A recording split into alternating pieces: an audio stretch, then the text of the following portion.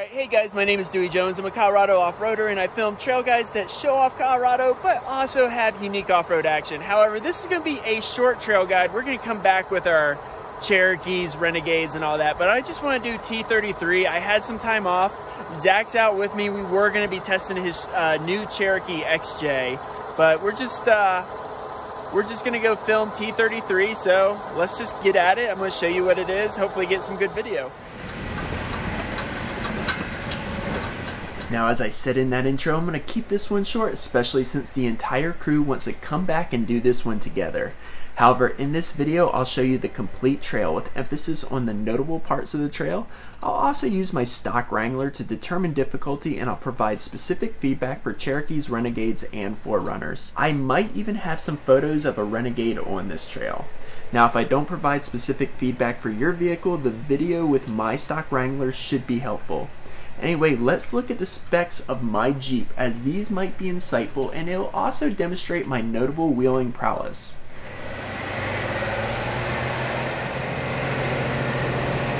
We know there are so many great off-road videos and channels on YouTube, and we really appreciate you for watching ours. We started this year off with 43 subs and it is absolutely unbelievable at where we're at now. However, our goal will always be to remain to make the best trail videos that we can, as we know your time is valuable. I also realize I still have a lot to learn about this video making process, so if you see something that needs to be fixed or improve upon in these videos, let me know down in the comments. Also, we just absolutely love hearing from you, so say hi in the comments, tell us what you wheel. If you have any wheeling videos on your channel, we'd love to check them out, and I might even give you a shout out in a future video.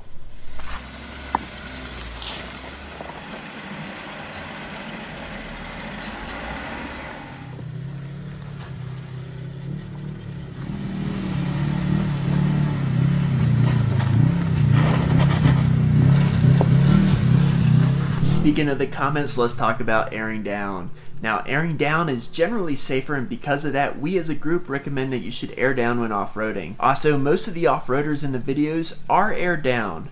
That is, besides me. Okay, let's get into this. So I've been off-roading for over 20 years, and I definitely don't know it all when it comes to off-roading. However, I am well versed on the benefits and disadvantages of airing down. I always have a compressor and deflators in my grip, and I definitely bring them every time I go off-roading. So I have the means, why don't I air down? Well, I've been doing this Jeep thing for a while, and I love a good challenge. I mean, my Wrangler is 9 years old and it's still stock. So I do these guides aired up because I have more fun and I think I get better videos sometimes. Like in this one, I'm sliding around on one of the obstacles and a dirt cloud forms, and I think it just looks awesome.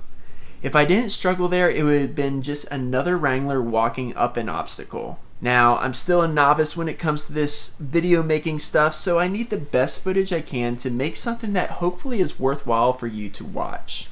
That's simply the reason why I don't air down. Some people told me I was too rough on Toyota in that last video, guessing I didn't do a good enough job of making it clear that was just a joke aimed at my buddy Cotton. Anyway, we have 13 videos filmed, including an all Toyota trail guide coming up. Now, before the end of 2020, we have 2 more coming up, Cliffhanger 2.0 and a walk around of Sean's Cherokee Trailhawk. I think you guys are really gonna like these videos. Anyway, we have a fun obstacle coming up where I'm gonna try to take the biggest, the hardest line I can to hopefully get you guys some good footage on it. So here we go.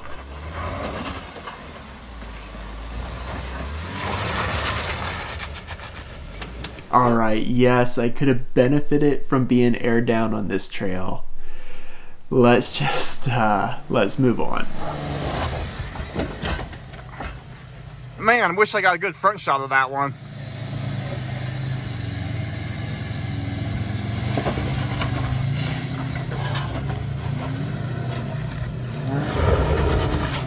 Since our goal is to make trail videos that you can use for your own trail planning, we want to provide you with good, accurate trail information.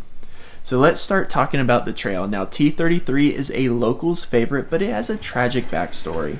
On June 27, 1965, Major J. Curry and Lieutenant Donald Darby lost their lives when their Lockheed T-33 jet aircraft veered off course, and crashed into the mountainside. This trail was made to get to the wreckage, and we'll take a look at the crash at the end of this video. So let's take some time to talk about what you need to reach the end of the trail. Funtreks calls the trail difficult and recommends 35-inch tires, a short wheelbase, and a rear locker.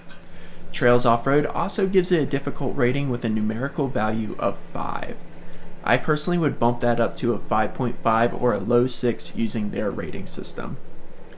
Now we'll get into some specific vehicle information, starting with what I drive, a Wrangler. I was able to do the trail with a stock Wrangler on 32s and I did not use my lockers. However, bigger tires and lockers would have made this really easy, but personally that's not my style. My recs are that you have skid plates, rock rails, and I would not go alone. Now for Renegades. Davin did this when his Renegade Trailhawk was still stock. However, that was a while ago and the trail has likely gotten harder due to heavy rental use. I still think this would be no problem for our Renegade drivers, but I personally would recommend a lift, rock rails, skids, and a willingness to take on some damage if you take the wrong line. Now for Cherokee Trailhawks. Based on what we've seen on trails like Wheeler Lake, the KL should have no problem on this trail. Still, I'd have rock rails for sure, and a little lift may help the approach angle. I think we'll come back and see how they do. Alright, for the Toyotas. Now, if you are my buddy Cotton, I think this trail is just too tough for your Toyota. However, for the rest of you who own Toyotas, this trail is perfect for you and you'll have a great time. Now, I talked to my buddy Jason who runs the Oxfoot YouTube channel, and he told me he thinks 4Runners and off-road Toyotas would have no problem. But he does recommend rock rails and maybe a small lift. I would also agree with that. Anyway, we are approaching the end of the trail, so let's park and check out the wreckage. Alright guys, we've made it to the plane crash site, or plane crash parking. We're going to go explore, we're going to go down there. Now, people did die doing this, so we are going to be respectful as we go down and see the wreckage.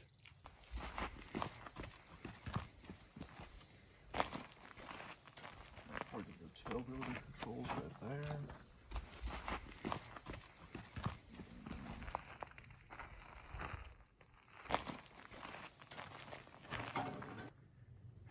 Just glad people haven't like stolen it. Is this what you read? It looks like. Yeah, because you can see like the supports here. Here's like the part of it at least. I'm sure it's on YouTube or something. Yeah, I'm sure it's been. That's crazy. I mean, it's literally just a brake. Like, looks like one out of your car with the caliper and everything. All right, thank you so much for watching this video. Now, I know it was a little bit different than my normal trail guides, but we'll get back out here with a whole bunch of different vehicles and we will do a full trail guide on T33. But if you want to see more of Zach. Howdy YouTubers, we got about 2 minutes up the trail and the Jeep started raising in temperature to a point where I don't think I want to go on anymore. For some reason, the radiator is not holding coolant and it's forcing it through the overflow all into my coolant catch can. Half the fluid, I'd say, spilled out of the overflow here. So we're not going to push it. I'm going to go home, wrench on it for a couple days and see what we can get done.